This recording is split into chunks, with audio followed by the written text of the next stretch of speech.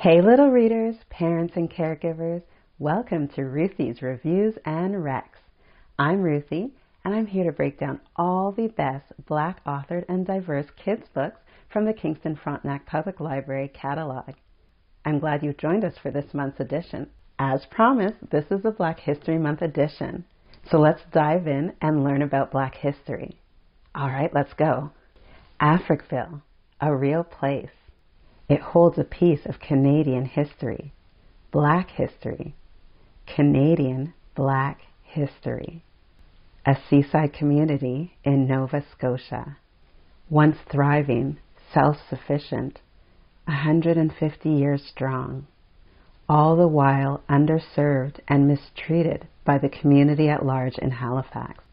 Black people, descendants of Black loyalists, from slavery to freedom, set down roots, then relegated to a space without running water or sewers. The garbage dump lived in Africville. Insult followed. Black community destroyed. Residents dispersed unwillingly. 1960s.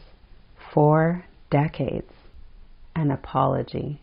The people, always strong, reunited around Africville's church rebuilt. Africville, the book written by Shauntay Grant, illustrated by Eva Campbell and published by Groundwood Books. Experience the poetic phrases that actually transport you there. To the water, to the colorful homes, to the smells that you can just about taste. The grass, the blades tickle your fingertips. The culture, fishing, family, church. This was life in Africville, and oh, what a dream it was. Thank you, Shauntay and Eva. I give Africville 6 jaw paws out of 7. And for this Black History Month special, I challenge parents and caregivers to take this learning past February.